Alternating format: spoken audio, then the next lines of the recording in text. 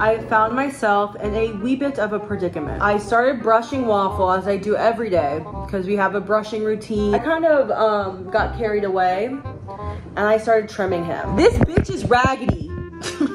Miss Raggedy Ann. I'm having trouble with the layer, with the length, you know, we're just gonna give him a treat and then I'm gonna move on. Boy, you are looking raggedy. You look raggedy, sir. Sir.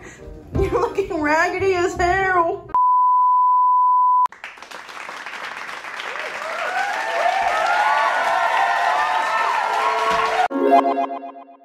Hello everyone. My hair's looking crazy because I just brushed it. Welcome back to another vlog. It's me. I'm here again in my kitchen like always.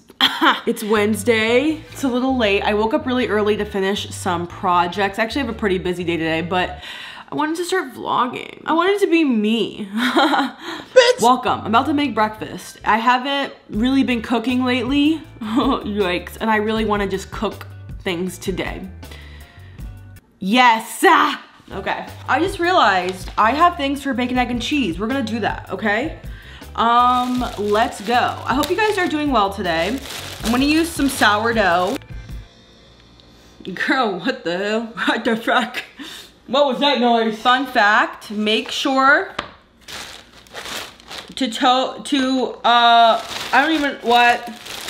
what the fuck am I saying? How are y'all doing? How have y'all been? I've been well. I've really been on the grind. I have therapy today. That's always a fun time, having therapy. Butter.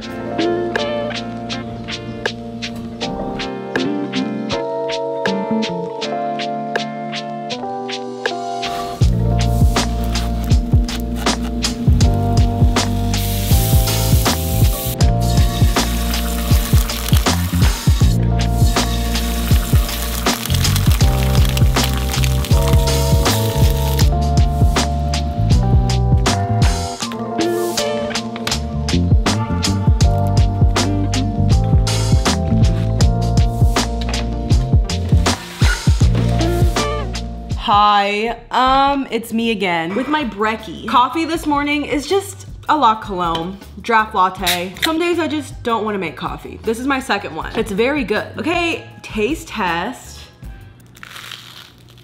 Yum. So this is a vlog, but it's also something, I also want to talk about something. I realized that it's been a little over 3 years since I dropped out of college. I made this video kind of explaining the whole story. So basically, if you want to know the timeline from when I was like 18 to when I dropped out, go check that out. That'll tell you everything you need to know.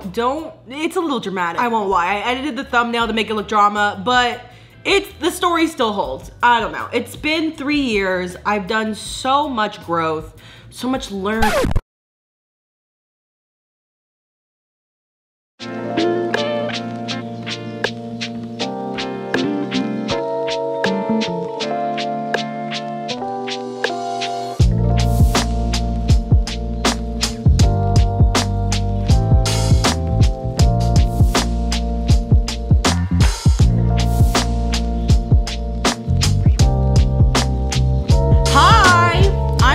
Sorry, I had to take like a little break. My camera died, and then I had therapy and had to do some work. So we are back.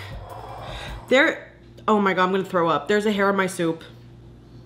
There was a hair on my soup.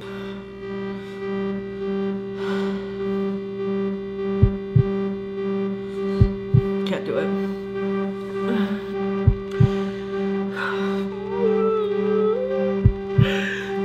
I can't eat the soup. I can't even look at the soup. Anyways, I'm eating some dumplings that I heated up from a frozen packet.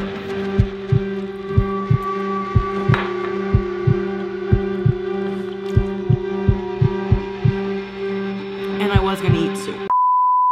Before I had to take my little break,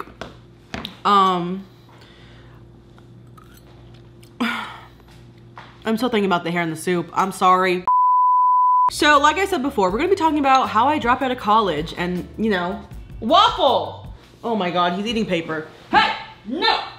Come here.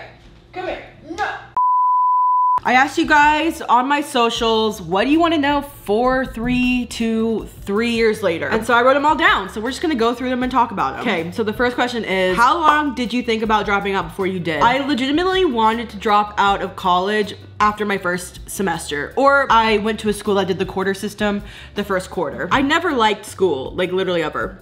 I hated school so much. Like if my senior year of high school, someone said to me, POV, you're my guardian angel. Hey bud, you don't have to go to college to be successful now. You can not go to college and still achieve everything you want.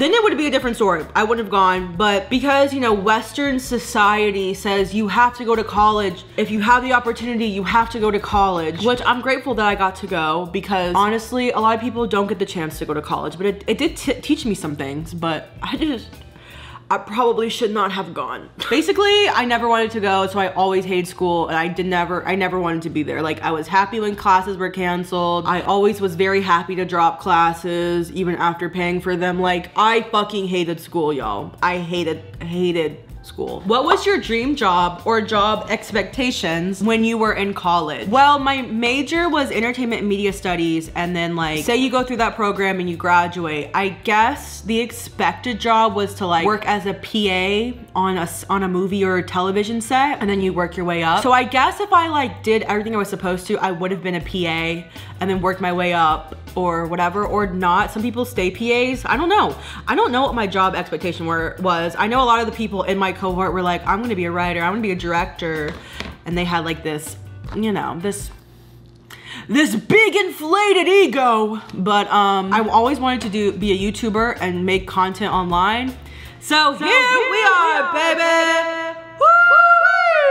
Do you think that higher education is less accommodating for neurodivergent people? Oh, yes, 100%. As someone who has some neurodivergent traits, it's so less accommodating. And it's really hard to get accommodations. Like, you have to jump through hoops to like get help. And I noticed the people that struggle a lot in college might be on the neurodivergent spectrum and they don't even know it because they never got like the proper testing and stuff. So there's also that. It's like there's people who struggle so much in college and like don't understand why. I wish universities had access to kids who are like really struggling and like don't really know why and like want to seek further help. Do better, you multi-billion-dollar universities. Oh, this is a good one. Do you ever have moments of regret or envy towards friends who stayed in school? Honestly, sometimes, like in the beginning, I did. Like, I have friends who are like managers in like these big companies and like, and are like programmers and like coders.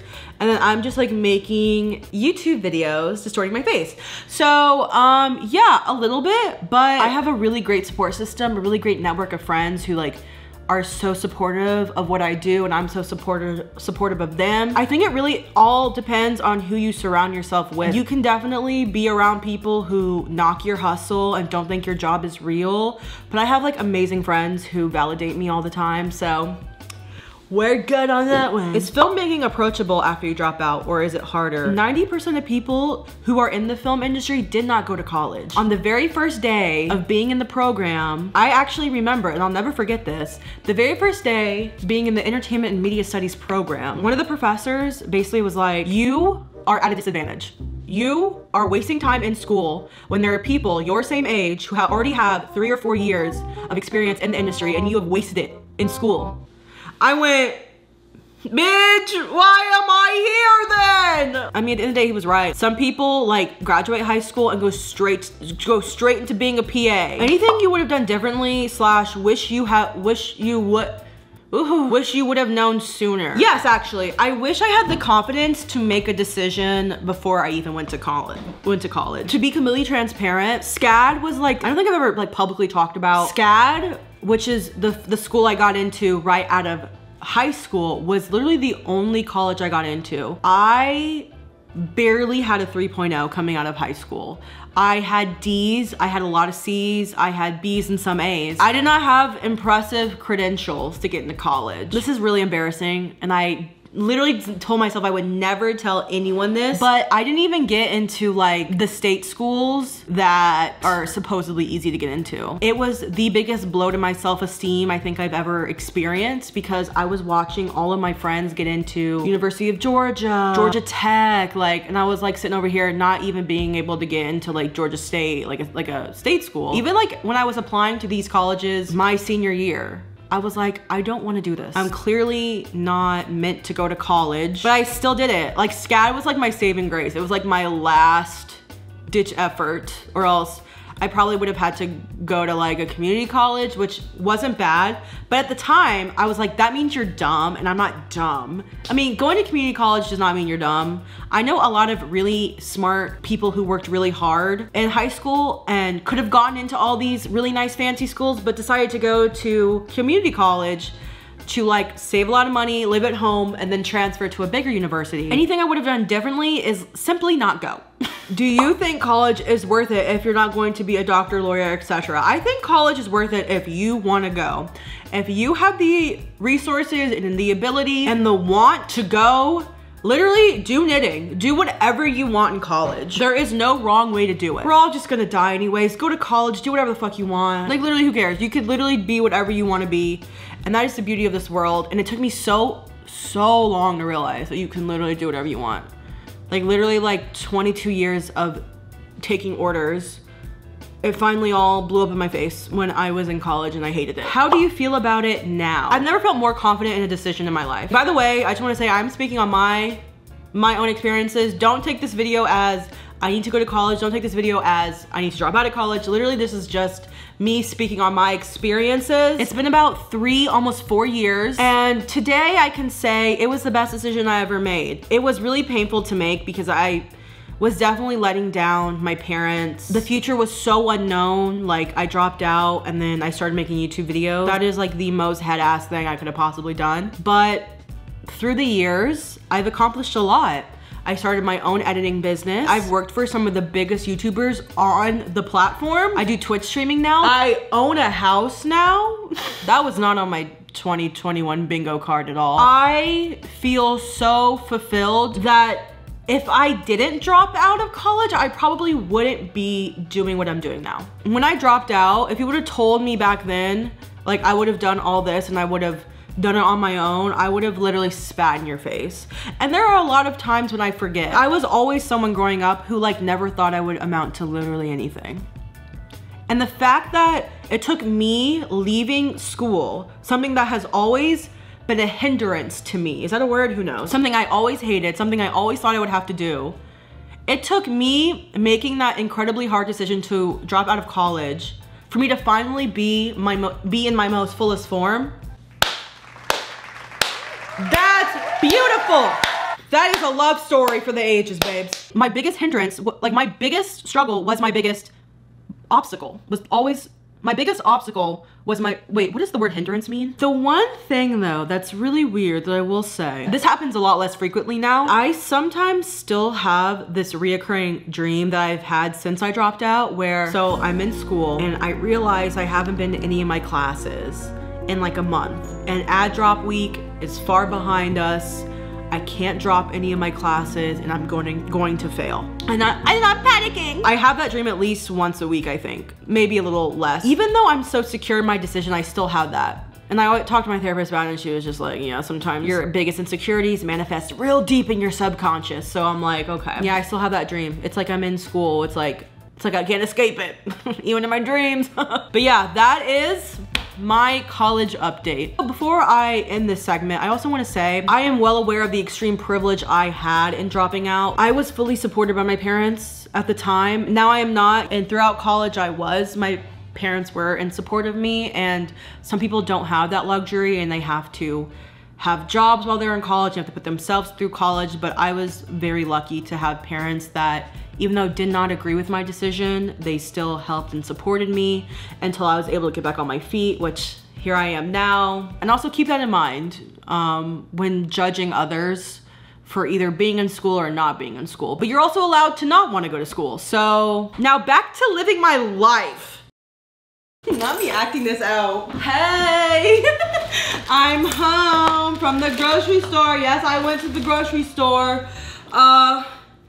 Waffy. I got waffles some treats. Why do these low-key smell delicious? It's very sus. Okay, ready? We're gonna see if he likes it. I already know he's gonna like it. Okay, see ya. Oh my gosh, guys, I don't know if you remember from last year me talking about the oatmeal that I make, but they have it back, the pumpkin chocolate chunk oatmeal cookie mix. So this is actually cookie mix where you like make cookies out of it, but I put this in oatmeal. I had this in my last vlog, the wine country chicken salad, making me feel like Martha Stewart or whatever. That was my day today. And now I'm about to stream. I'm doing a late night stream. I'm trying this thing where I do late night streams where I stream like at 8 or 9 p.m. Chicken salad. Oh, broken cracker. Oh, broken cracker. Also, go sub to my gaming channel. I put so much content out on there. I guess that's it. Thanks for watching. I never do an outro because I never know when my vlogs are gonna end. So this is a treat. Thanks for coming with me on my day. Love you, bye.